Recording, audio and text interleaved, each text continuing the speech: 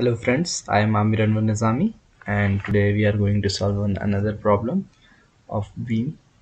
So we will solve it in Abaqus. So beam solution in Abaqus. Let's start. So let us see the problem.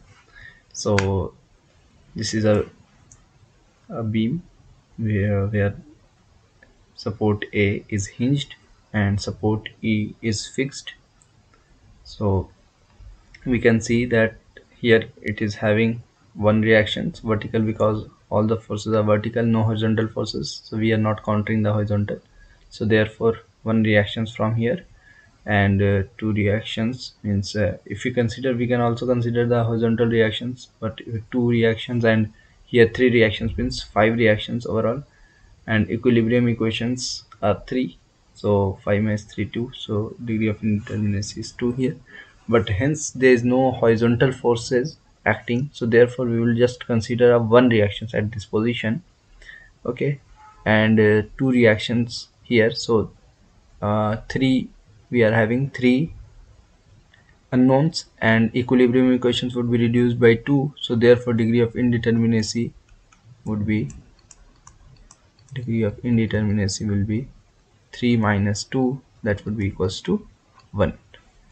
So it should be very clear that whenever no load are given, if and only if the general case were given that this is a beam where one end fixed and one end is hinged, and when we have to see that whether the degree it is determinate or indeterminate structure, and if it is indeterminate, then what is the degree of indeterminacy, then we will take the general load cases, because we know that the load can be inclined, so it may be inclined, load can be vertical, it can be having the components, vertical components and the horizontal components, so therefore it will just produce a reactions here, so therefore number of reaction at the hinge support would be 2, one reactions would be vertical and another reactions would be horizontal here, and here one reactions would be vertical, would be third, and one reactions would be horizontal fourth, and one moment would be induced, which would be fifth reactions.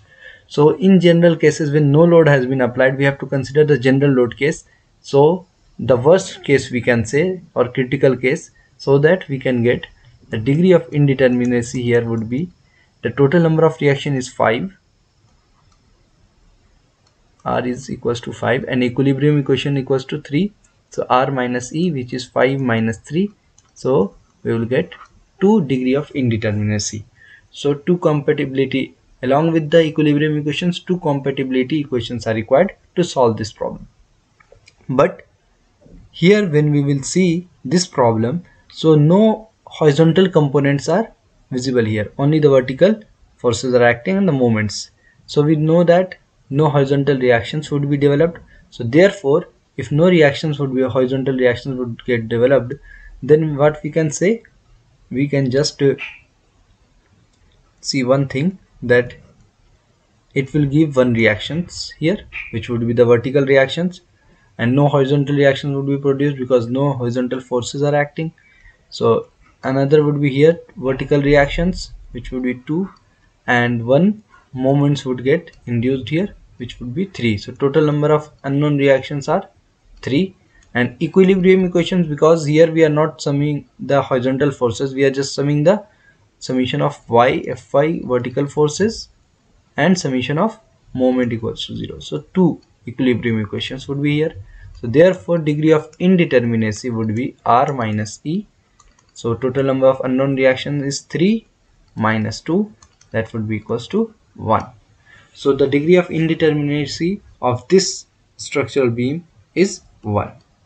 So we should understand this thing, that when no load case is there, we take the worst cases of the load, generalized case, that what's the maximum possibility, so therefore for that 2 degree of indeterminacy would be there. But here no components are broken in the horizontal directions, or no forces are acting in horizontal directions, so therefore the degree of indeterminacy is reduced by 1, and that is degree of indeterminacy is only 1.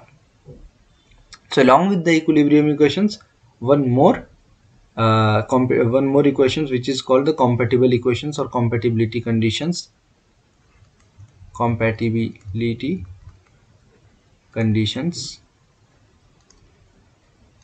will be required will be required to solve this problem. Okay, so we will solve this problem in Abaqus. So let us start it.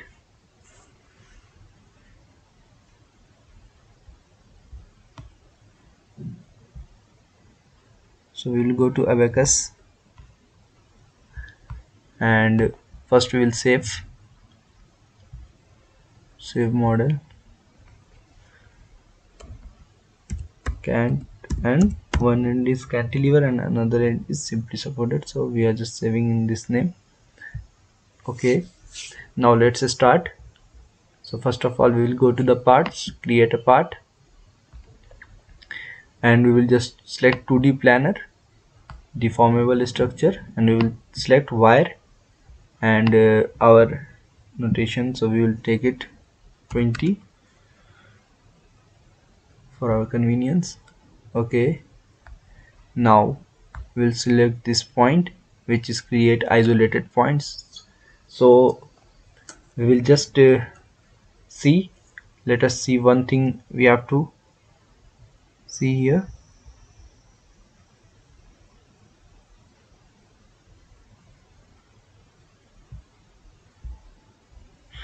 That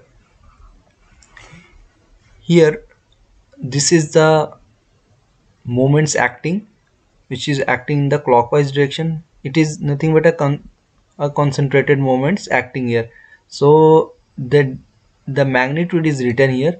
Basically it should be shown like this only, but here even though in the book it has shown like this, that a force would be acting, so that it would just convert this. So we have to only think that a moment, concentrated moment in the clockwise direction is acting here. Okay, so we don't have to get worried about that. And one concentrated force is acting in the vertical directions at this position. So we have to choose a minimum number of parts of the beam. So one part would be this part L1, where this moment is acting, concentrated moments. Another part will be this part, where this concentrated force is acting, and then the rest part we can choose. Okay, so we can choose the rest part, and we can also do one thing, that at this position to this position we will isolate this part, and then another part where the distributed forces are acting. So we will just select 1, 2, 3 and 4. So we will create 4 points, because we know that in finite element Abaqus is a finite element package software. So we know that the minimum number of elements are required for wherever there is the concentrated force or moments are acting. So there we have to introduce a nodes there. So we have to introduce here the nodes, and at this position there is a distributed load. So at this end we have to introduce one nodes, and at this end we have to introduce one nodes. So therefore we know that one node, two, okay, in this manner 1, 2, 3, 4 and 5 nodes. So therefore elements would be 1, 2, 3 and 4. So let us start. So we will go to Abaqus back, and we will make the parts in that manner we have selected. So let us select 0, 0. So we have selected the first part. Now the second part we have to select, and the second part we have to see the distance. So the second part is at 6, 0.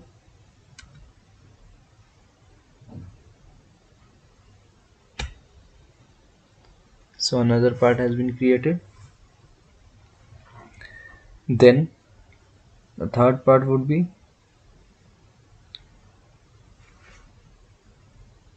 9, 0. So the third part would be created, and then 12 comma 0, and then 19.5 comma 0. So you have to connect.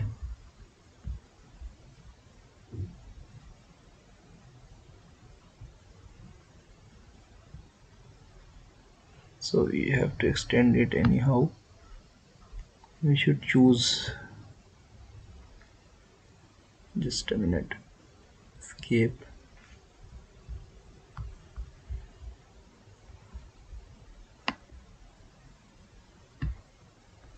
We have to, sorry for that, we have to start again.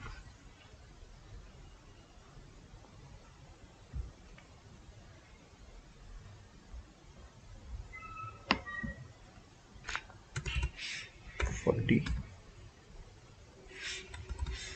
50.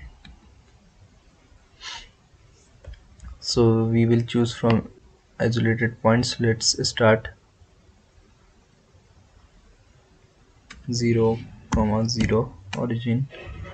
The second point would be at distance 6 comma 0. Then the third point would be 9 comma 0. Then 12 comma 0. Then 19.5 comma 0.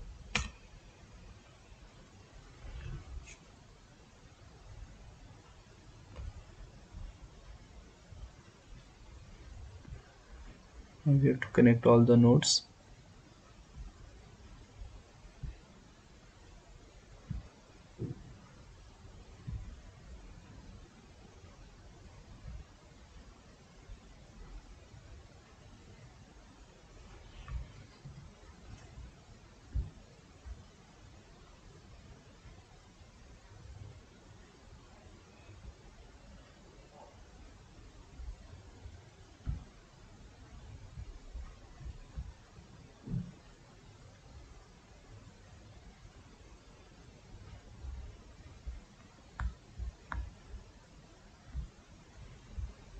So we will start with the parts. So first we will make the part, and we have taken 2D planner and all. Let us select it, 80, continue. We will choose the point 0 comma 0 origin. Then the second point would be 6 comma 0. Third point would be 9 comma 0. Fourth point would be 12 comma 0. Then 19.5 comma 0. So we have made all the points.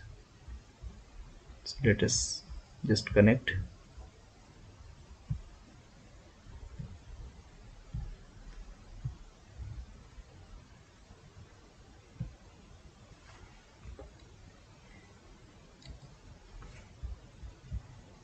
Done. So our part is over. Now we will go to the property, and we will feed the property here. So we will go to mechanical, and then elastic.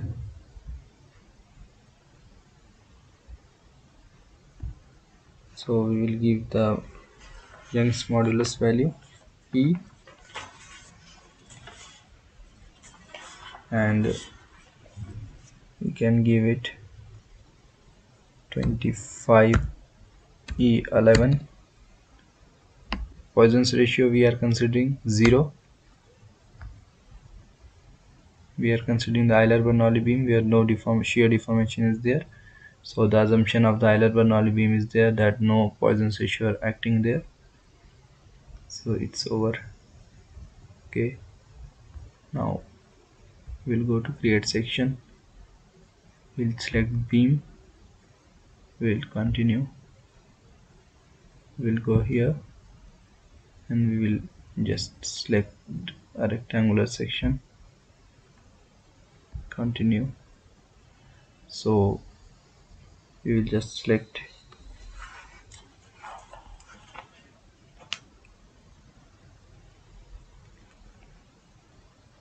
A is equals to 0.4 and B is equals to 0.2.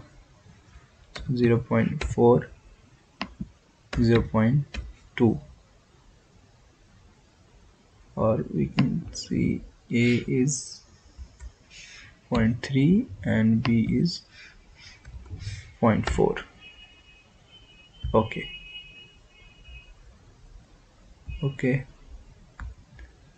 Then we will assign the section, select the regions to be assigned. So done, we have selected the regions. Okay, now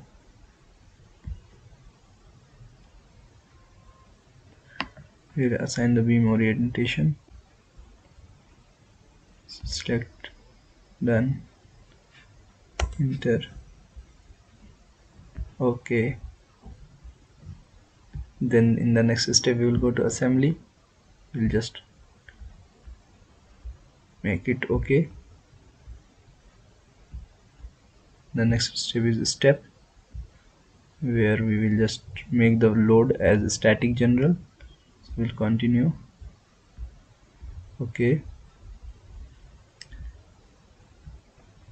now we will come to, before that we will just see here what's the history. Request manager, we will just edit. What is the, okay, stresses, strains, which strains are there? Elastic strain components and the displacement what we are required, UT, UR. So these are the strains and forces, action forces, reaction moments and shear force. Okay, dismiss. Now we will go to load. So now it is the create load, so we will create the load case here. So we will see what's the load case here. So first one is the moment acting at 6 meter in the clockwise direction. So first of all we will select a moment, we will give the name moment and we will continue where it is at 6 meter distance. So here we will click it and done, and the moment is minus sign because it is acting in the clockwise direction, and the magnitude we can see it is 300 Newton meter. So 300 Newton meter. Okay, so we can see a moment is acting here. Now the next load acting is a point concentrated load acting at a distance 9 meter. So the next load is a concentrated force.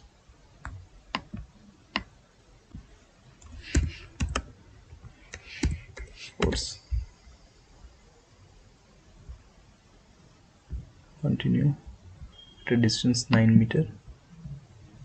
Done. Acting in the downward direction. Minus, what is the magnitude? So 2000 Newton. So it is 2000. Follow the nodal rotation. Okay.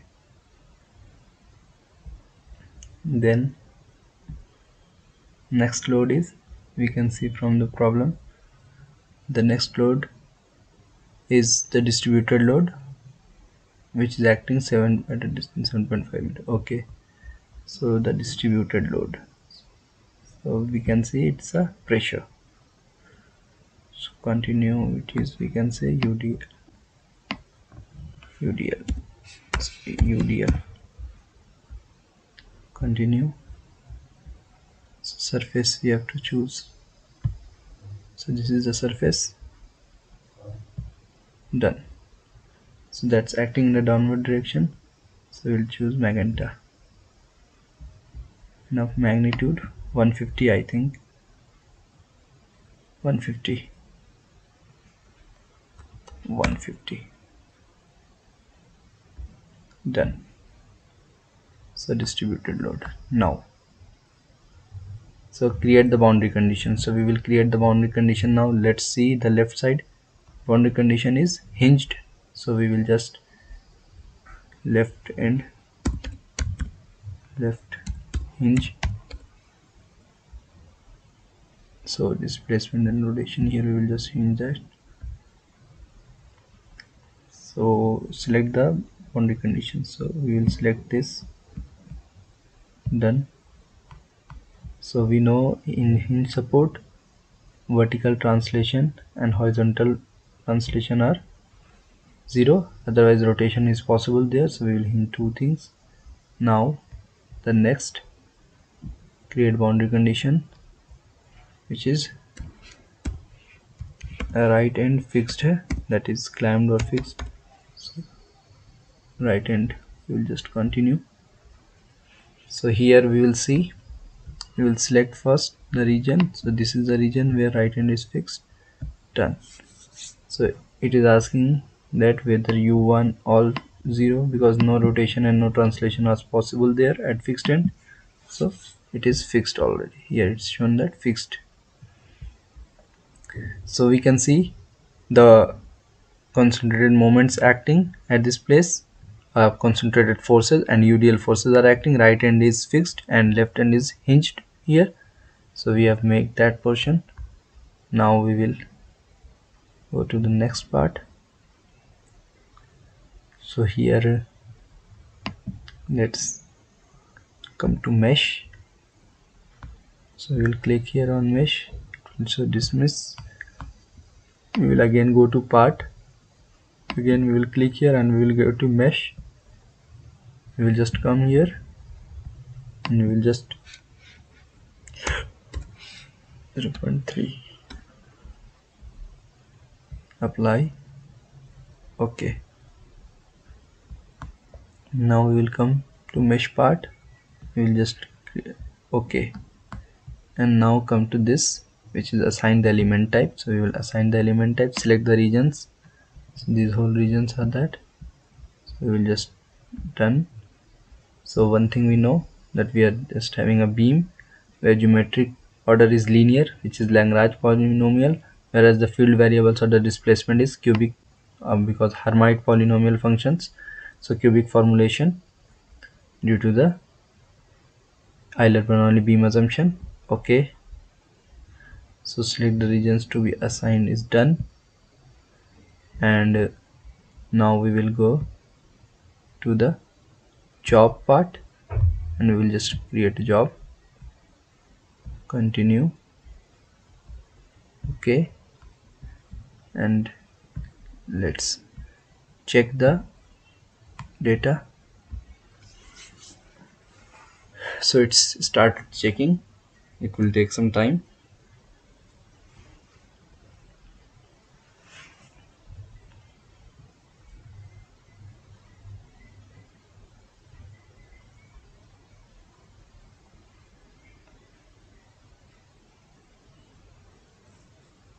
So the check is complete. Now we will submit.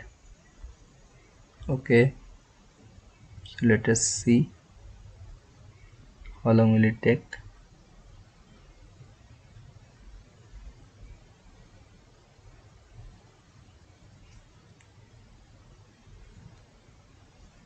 So data is also completed, data check. Now we will see the results. So the results are shown here.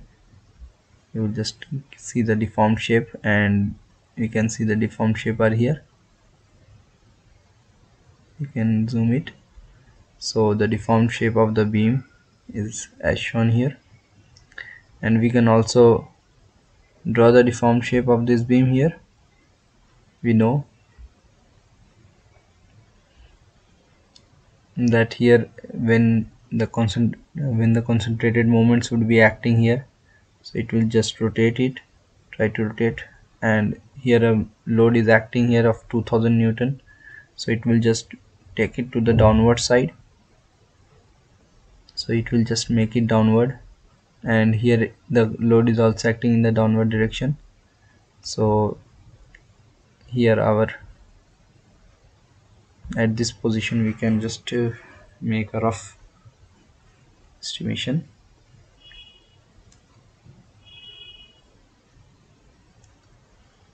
So it is our hinge support, and it will just lift upward clockwise, so it will just try to lift upward somehow.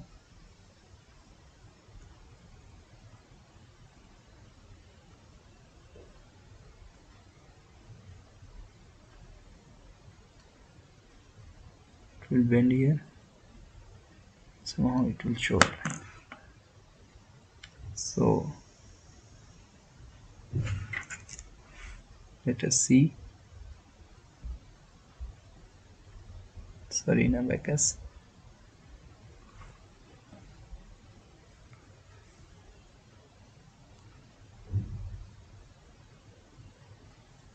So the load is much heavier than the moments acting, so therefore it is just taking in this way.